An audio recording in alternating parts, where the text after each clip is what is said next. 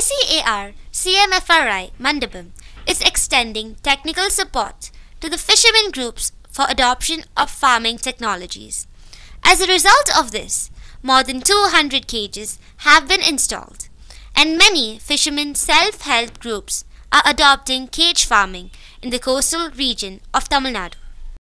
CMFRI Mandapam is also disseminating the concept of IMTA, or Integrated Multi-Trophic Aquaculture, to achieve increased biomass production along with the biomitigation by integrating seaweed with cage farming of cobia.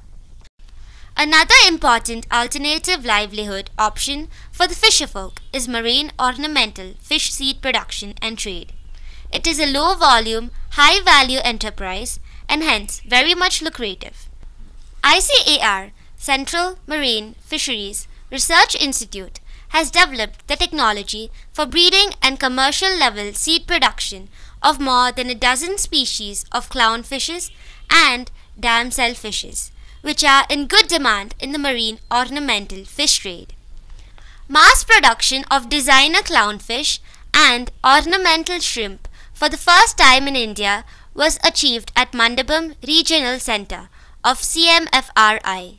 In the last 5 years, CMFRI has successfully disseminated the seed production of marine ornamental seed production technologies to nearly 300 fishermen in Gulf of Mannar and Park Bay region of Tamil Nadu.